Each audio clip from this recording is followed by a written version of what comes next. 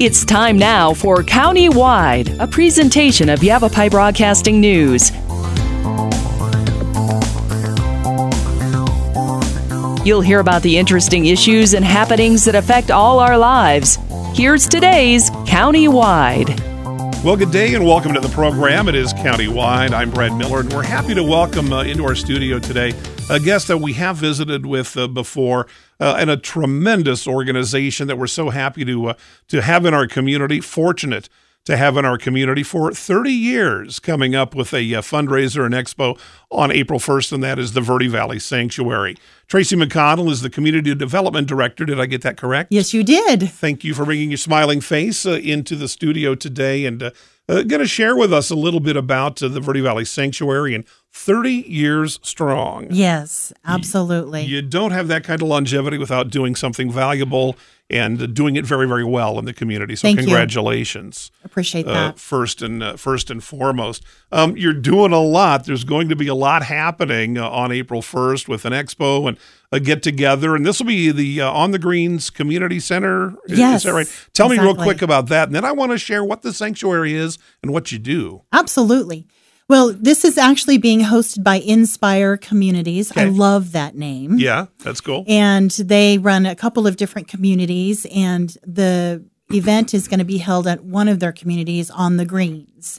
And you go through Old Town Cottonwood and then take a left on the Greens Boulevard. Yeah. And just meander up that road to the community center. Yeah, nice spot. Easy to find. Right. Yeah. Okay. And so it'll be there 1 to 4 on April 1. That's right. Okay. And a lot of activities and a lot of different kinds of things are happening, all to benefit the Verde Valley Sanctuary. But let's back up and let's kind of start. We're familiar with you because we've chatted before, but if anyone in the community is not, can you give me kind of a 1 or 2 minute synopsis? What is the Verde Valley Sanctuary and what does it do for our community? Well, I think it's important to know our mission. And our mission is to provide safety, services, and comfort to survivors of domestic and sexual violence. Okay. So that is our primary purpose ever since we began. Okay. We began as a domestic violence shelter. Actually, about 30 years ago, a grassroots group of women gathered together and knew of domestic violence situations and would actually take them into their home. They would make phone calls on their behalf in the community. They would take them to shelters 50 plus miles away to Flagstaff, Prescott, and Phoenix. Right. And then in 1994, they had gathered enough support from the community to invest in a six-bedroom modular. That's our very beginnings. Right. And we've expanded to address sexual violence as well. Okay. It's kind of a double-edged sword because I'm so grateful and thankful, as are so many folks that have come into contact with Verde Valley Sanctuary, that you're here to provide that. But at the same time, we're sorry that it needs to be provided, and that's going to be that'll be the dichotomy that we have to wrestle with forever. Typically speaking, we're talking about. I'm going to use just a very generic example. Mm-hmm. Say a young woman, 2 years married, and has a little baby at home, and it's not working very well. The husband perhaps is aggressive or violent, and I know there's an entire spectrum of scenarios. But just help me understand, maybe using that kind of a snapshot. She can call you, reach out to you. How would that process happen? Say she's been physically injured by her husband. What does she do? One of the best things you can do is just to pick up a phone. So finding a little bit of margin to step away from the home and from the abuser, and actually picking up the phone and calling 928-634-2511. And on that phone, you have an advocate that is there 24/7. Local number. Local number. Incredible. Yes. And you can explain your situation. They can do an assessment over the phone and then identify a number of options that the individual could have in order to separate themselves from the violence in a safe fashion. And there's a safety plan involved in that assessment as well. So, and every single individual has a unique set of situations that they have to address in order to be safe and to actually walk away from or run away from the abuse. And that's a question, it enrages me when I hear that, and I'm sure it probably does you as well. So many times we hear about terrible tragedies in the news. People say, why didn't she just leave? Oh, he threatened. There were children involved too. Why didn't she get them out of the house? And the victim immediately gets blamed. And your experience and your position with the Verde Valley Sanctuary, it just ain't that simple. It is not. It is very complicated to actually decide that you are being abused. One is to identify with that. Right. That's a hard thing to do, to admit that you're a survivor of domestic violence. The other thing is that 98% of the situations have financial abuse in that recipe. You don't have the means to leave. Okay. So walking out with nothing, no bank account to lean on, no credit cards to lean on. You have children in that situation that you just gave, where you're leaving what's known to them. And there are certain comforts in that. There's also possibly a pet involved, and the pet has been threatened to be harmed or to be killed. There's a lot of different types of manipulations and barriers that you have to be willing to walk through to get out that door. Because abusers can be extraordinarily cunning and clever, and they're going to put up those walls and slowly wall you in. And you have to realize, too, that you're walking out into the unknown. Who's going to catch us? Right. Who's going to help us all the way? Right. And that is why the Verde Valley Sanctuary exists, because we take it from the first time that they contact us all the way to the point where they're in safe and affordable housing. Now, tell me about that. How does that work? Let's go back to our little kind of scenario that I painted. A young woman is able to get out with her baby and their dog, the family dog. Yes. And they get in touch with you. They get you on the phone. What happens next? Then if they need shelter, for instance, we do have an emergency shelter. You can stay up to 4 months at that shelter. We get a lot done. There's a plan put in place that's directed by the survivor. We never tell them what to do. We give them lots and lots of options and pathways to those options. And we hold their hand all the way through that process until they're able to graduate into safe and affordable housing situation. And before we open the mics, you told me that's a very important piece, because there has to be some empowerment for the survivors. That's right. If you're just telling them it seems to me it's going to make it easier, but more prone, perhaps. There's going to be more pratfalls to stumble over, whether if they become empowered, they feel like they're directing themselves. That's right. Control. That's the word. Yeah, they take control back. It's all about empowering the individual, right? Based on their unique situation. And that's why the plan is always driven by the survivor. It is not driven by our staff. But we do know what community resources are out there. We know how to tap into them correctly. We know you're not waiting on the phone forever each and every time that you're reaching out. We actually help clear that way for them. And they're learning about domestic violence and possibly sexual violence and what that does to the brain, what that does to your life, what it does to your children. Right. So that they're able to combat the abusers' will to want to bring them back. The hold that they the hold that they have. You can break that hold. Yeah. And it does take time. Oh, I can't imagine. Yeah. And there's one of the reasons why we have comfort in our mission too, is that we want them not only to have all of the connections in a safe and affordable place to live, we also want them to feel comforted by the community and comforted by people who really do care deeply about their situation. I'm assuming, you know what, let's do this. Let's take a little break. And when we come back, there's a lot more that I would like to find out about the extraordinary and important work that is being done by the Verde Valley Sanctuary. And then there's going to be an event, 30 years strong, in our community, of valuable service. And we want to continue that for as long as it is needed. So we'll take a short break. When we come back, plenty more to talk about. Our guest today is Tracy McConnell, a Community Development Director, Verde Valley Sanctuary, celebrating 30 years in the Verde Valley. It's countywide. We'll be back right after this.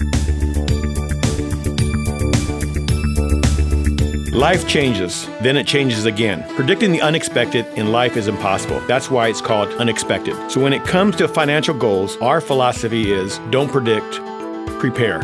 Hi, I'm Edward Jones financial advisor Matthias Sandoval. A job loss, change in health, or a loss of a loved one can have a big impact on your family's financial security. Let's work together to help make sure you're equipped for life's unexpected events. Call our office to schedule a face-to-face appointment. Edward Jones, making sense of investing. Member SIPC. Verde Solaire, your hometown heating, air conditioning, and plumbing company in the Verde Valley, and your trusted North Central Arizona Goodman dealer. Goodman is a name you can trust with the revolutionary Comfort Bridge technology factory installed into select Goodman gas furnaces and air handlers to ensure the entire system operates at peak energy efficient performance. Verde Solaire offers free in-home estimates, locally owned and operated since 1983. Visit them at verdesolaire.com. Better, cleaner, faster. Are you looking for a way to support your local schools? Then donate to the tax credit program today. Here's why. At Oak Creek School in Cornville, your tax credit dollars are used to fund field trips, provide sports uniforms, enrich our agriculture program, help our 8th grade students go to Washington, D.C., purchase playground equipment. Ready to donate? You could donate up to $200 as an individual or $400 for a married couple filing jointly. To donate at Oak Creek School, you can find the form on our website at ocs.cocsd.us. Rice Accounting encourages you to make your Arizona tax donations now. Let's talk. That's the message from Jonna Randall Murdoch, your local Farm Bureau agent, providing a personal touch when making insurance and financial decisions. Jonna will simplify your insurance needs while offering competitive pricing. Let's talk auto, home, life, and farm. Call Jonna at Farm Bureau today at 928-649-8686. Your Cottonwood Farm Bureau property and casualty insurance company. At Farm Bureau, they insure more than just farms. We welcome you back to the program. It is Countywide. I'm Brad Miller. Our guest today is Tracy McConnell, Community Development Director with the Verde Valley Sanctuary. And coming up this Saturday from 1 to 4 on the Greens Community Center, there will be a 30th birthday. This will be an expo, a fundraiser, kind of an open house for people to become familiar. So we'll chat a lot about that here in our final segment. But I think more importantly, Tracy, for now, is here again kind of outlining for folks who may not be initiated what the Verde Valley Sanctuary is. If you blessedly do not find yourself in the situation where you need it as a survivor, as you talked about in our first, perhaps your volunteerism, other resources, I don't know, but there may be good people in our community who do want to reach out to you and find out more and about what they can do. And it sounds like this thing coming up on Saturday would be a great time and place to do that. It sure would. It'd be a great introduction to all that we are as an organization. And we've got a health and wellness expo. We've got a raffle going on. We've got KKLD doing a live remote. There'll be a lot of things happening. And the Chamber of Commerce, Cottonwood Chamber of Commerce is doing a ribbon cutting at 2. So lots going on. Great place great place to get to know us. Okay. We'll give the pertinence, the dates and times again at the end of the program. Something here again that you mentioned to me that I just kind of shook my head before we open the microphones. I'd like you to share it with our listeners. And that is, you said that elder abuse is I don't know, spiking or is growing. You've seen more of it in recent years or months, or we've seen it increase over the last couple of years. We have more elders coming to us that are saying, I can't do this anymore. I can't live like this anymore. Yeah. And they're retired, living together. There's really no margin whatsoever between them. And the abuse can escalate in that situation. And so they're reaching out for help. Idle hands. Absolutely. If you're working, you have energies going to a different place. Suddenly it's not there. And I mean, it's a transition for anybody. It is. That can be difficult. We've heard about that from some of us in our own families. It didn't get to escalate to the point you're talking about, but it sounds like that is happening too often. Right. And we do have a population that is older. Right. Too. So we're seeing a reflection of our population coming in through our doors. And similarly, they're going to need services like the Verde Valley Sanctuary. They are. And with limited income, oftentimes that's the case. There's a lot of different resources that need to come into play to support them in exiting that situation in a safe and affordable fashion. Yeah. So the same things kind of apply. We kind of mentioned that there's a spectrum of individuals who can and are routinely helped by the Verde Valley Sanctuary. And one other thing you mentioned, a lot of times we say, well, again, back to that little snapshot we pointed at the beginning, the abused woman needs to pick up the phone. And that's not necessarily true either. If you are a sister of someone, how does that work? We have a 24/7, 365 crisis hotline that you can call, and that's 928-634-2511.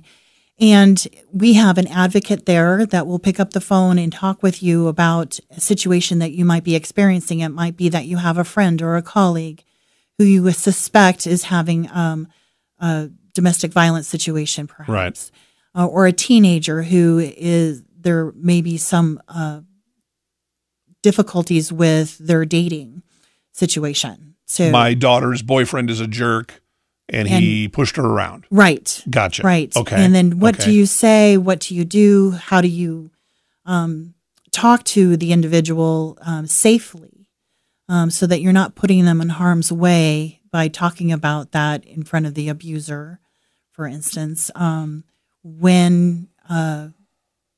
what we want to do is not re-traumatize the survivor by the conversations that we have with them. So there's some coaching that you can get from our crisis hotline that will support you in dealing with that in a healthy, supportive fashion. If I have a family member who is going through domestic violence in their home, in other words, I don't necessarily need to talk to the survivor first. I can call you first. That's right. Describe the situation so that I have some verbal ammunition, if you will, to help my loved one. That's right. Okay, exactly. gotcha. Oh, right. okay. So it's for anyone who has anything to do with domestic violence or sexual violence situation. It seems like that would be awfully common that you would get those kinds of calls from siblings, coworkers, neighbors. We'd like to see more. Really? Really? Yeah. For people to reach out to us and let us help you walk through that process so that everyone is kept as safe as possible. Yeah. And that we also support the survivor in every way that we can. Right. Yeah. Right. It's important to be believed. One thing is that's a supportive stance that you can take is to believe the survivor. Mm-hmm. Is there... the only word I can kind of think of is intervention in a situation like that. Sometimes survivors are going to be so terrified. We can't understand their situation, no matter how close we might be. So I can see why making that call can be difficult until they're able to kind of get on board. And I just keep coming back to that because it seems like we should stress that kind of a thing.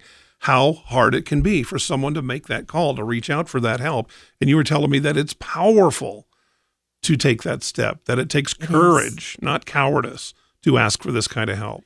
Amen. It does. To be able to stand up and say, listen, I recognize myself as a survivor of domestic violence or sexual violence. And to admit that that's happening to you, one, is a big, courageous step to take. Right. Another one is to walk out those doors or run out those doors. Right. And is someone going to catch me? Is someone going to help me all the way through, not just with one resource? We will be there, whether it's you need legal advice, and we don't provide the advice. We help them navigate the court system. Right. Which can be quite intimidating. Especially if you've never experienced the court process before. Right. But we will actually help the individual prepare all of the paperwork in a timely fashion for the court process. We'll be there in the courtroom with the survivor as they face their abuser. And sometimes that takes 3 years to get completed. Yeah, it's not okay, you're out of the house, now you're on your own. Right. It's not okay, you're out of the house, here's a little bit of a food stipulation, now you're on your own. It's really kind of a start to finish until you can be on your own. That's exactly it. It's the most comprehensive set of services that I've ever seen in an organization. Yeah. Mm-hmm. It takes money to do these things. It does. How can I ask, how are you funded? I know that fundraising is part of what you have to do. Yes. God bless you. I wish it wasn't like that, but can we talk a little bit about that? Absolutely. 30 to 40% of our funding comes from donations. Yeah. Which is critical for us every single year. Right. And we also have state and federal grants that fund our programs, and we apply for those on a regular basis. We also have our Twice Nice Thriftiques. They're award-winning Thriftiques in the community in Sedona, Cottonwood, and Camp Verde, and they provide about 20% of our income on an annual basis. That's significant. Yes, it is. Okay. Well, so make a note there. That is something to become involved in. And if that doesn't grab you, coming up on Saturday will be an event dedicated to the terrific work that the Verde Valley Sanctuary has done for 30 years and will continue to do for as long as they are needed in our community. We'll talk more about those specifics when we return. Tracy McConnell is our guest. Verde Valley Sanctuary Countywide is back right after this. Life changes, then it changes again. Predicting the unexpected in life is impossible. That's why it's called unexpected. So when it comes to financial goals, our philosophy is don't predict, prepare.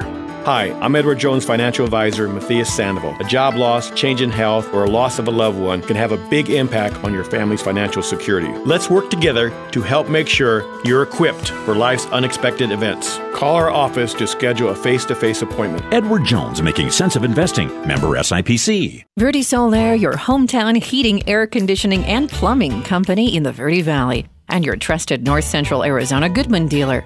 Goodman is a name you can trust with the revolutionary Comfort Bridge technology, factory installed into select Goodman gas furnaces and air handlers to ensure the entire system operates at peak energy efficient performance. Verde Solaire offers free in-home estimates, locally owned and operated since 1983. Visit them at verdesolaire.com. Better, cleaner, faster.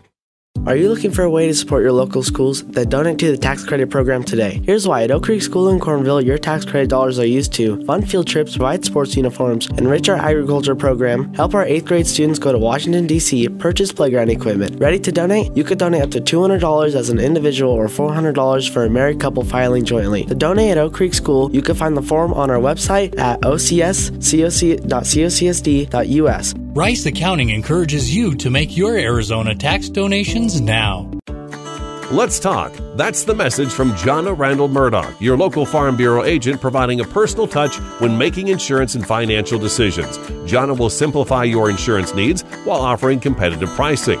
Let's talk auto, home, life, and farm. Call Jonna at Farm Bureau today at 928-649-8686. Your Cottonwood Farm Bureau property and casualty insurance company. At Farm Bureau, they insure more than just farms.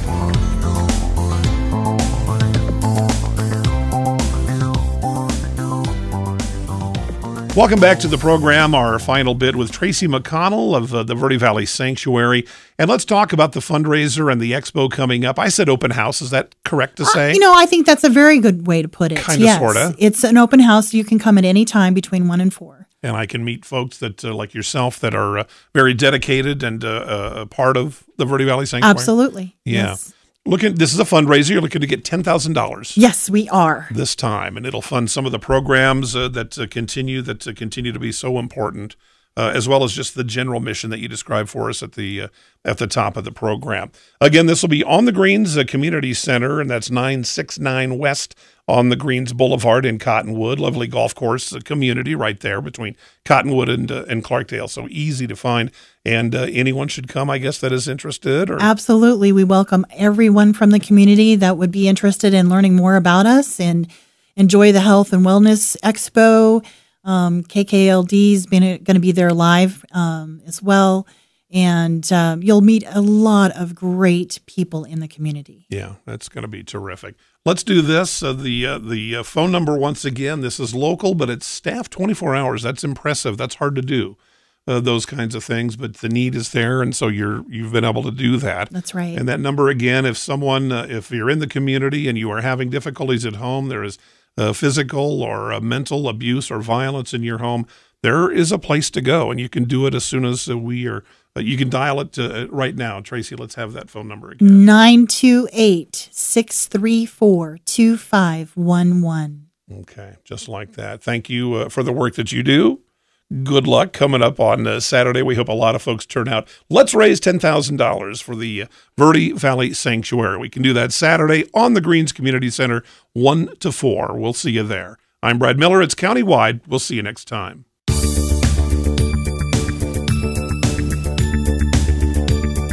This has been Countywide. Listen in each Tuesday and Thursday at this time. If you have a topic or guest idea that you'd like to suggest, email us, news@myradioplace.com.